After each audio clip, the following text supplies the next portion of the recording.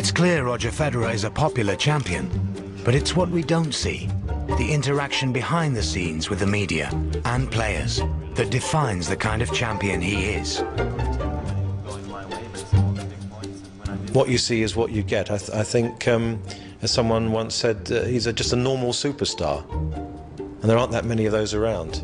He just handles himself really well as a person. I think it's a really great trait to have, and a lot of people get lost in the whole celebrity sort of high, he's just so marketable all around the world, everyone knows who he is. But he's just such a down-to-earth, really nice guy, and I think that's probably the most special thing about him. It's nice to get respect from your fellow players, absolutely. I try to be the normal person I am, try to be myself. They see that I'm trying my best, to promote the tour, to make tennis a better place, trying to get sponsors in, and, I do spend a lot of time doing interviews, and it's obviously nice to hear good comments. Back in New York, Federer's ability to raise his game impressed a fellow champion. His understanding of just himself, what he needs, and especially in the big points.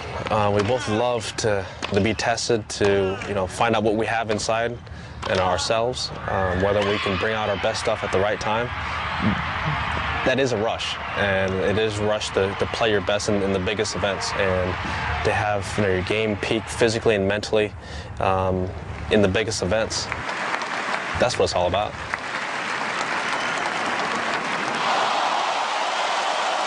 A pattern was emerging. Victory in Melbourne proved that mentally many opponents were beaten before they were even on court. But every champion has a nemesis. Rafael Nadal, the king of clay. At Roland Garros, he has been unbeatable at Federer's cost. Special feeling always, play against the number one and not a normal number one, play number one like Roger. Probably the best of the history. He feel a little bit more pressure when he play against me because I'm the number two. When I beat him, I always play a very, very good match.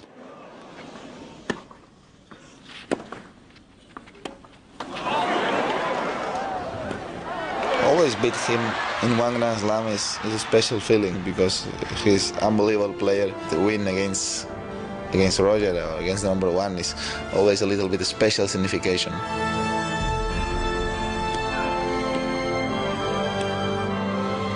Nadal has stopped Federer winning the French Open on 3 occasions. I'll try everything I have in my power to achieve my goal there, my ultimate goal to win the French Open as well, because I know I got the game, and this is very important that you know that you have it. I think he's gonna win, but if he finds that doesn't happen, in my opinion, he's the best.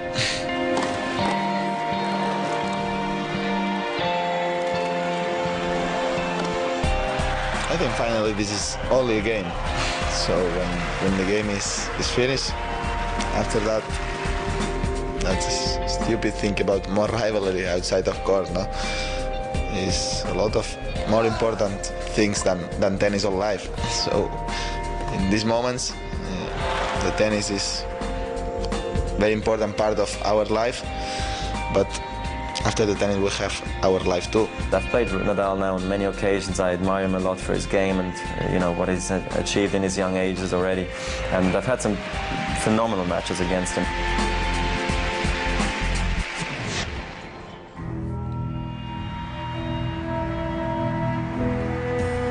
There comes a time when every champion has to stare directly into the eyes of adversity. At the 2007 Wimbledon final, the future of tennis hung in the balance.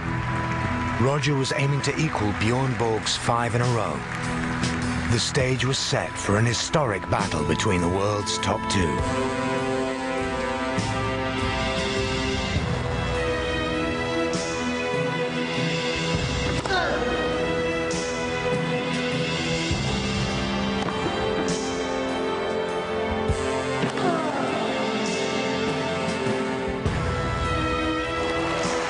All the components were there. You're playing this guy who suddenly has got it as far as grass is concerned. The script could not have been better. The number one against the number two, and Nadal was brilliant.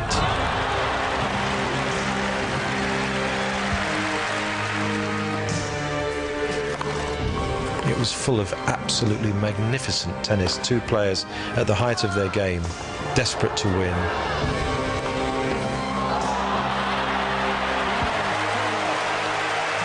You had it with Borg and McEnroe, that's for sure. But I just think there's an extra element to the fact that Nadal, especially at Wimbledon now, he so desperately wants to win it.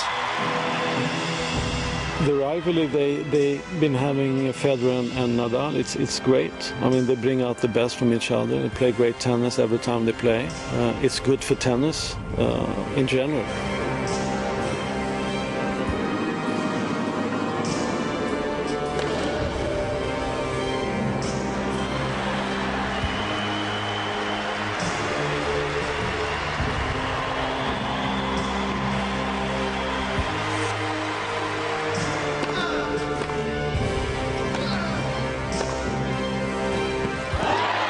Federer was taken to a fifth set for the first time in his Grand Slam final career.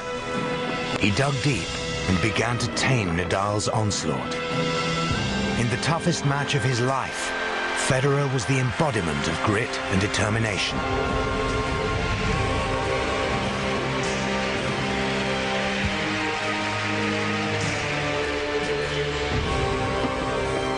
After 5 grueling sets, Federer's moment of victory had come.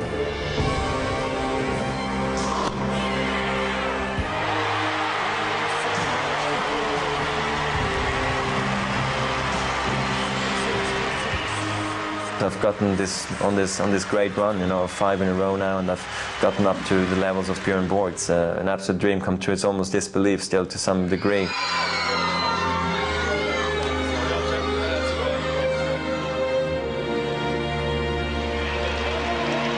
2 months later in New York, Federer signed off on another momentous year with a winning performance at Flushing Meadows. His 4th US Open title brought his current Grand Slam tally to 12. The bit mystery, who was the greatest of all time? Is it Rod Laver? Is it Pete Sampras? Who is it, you know? What do you need to win to become the greatest of all time? All I can do is give my best, and I think we should then judge my career at the very, very end and see where I'm at.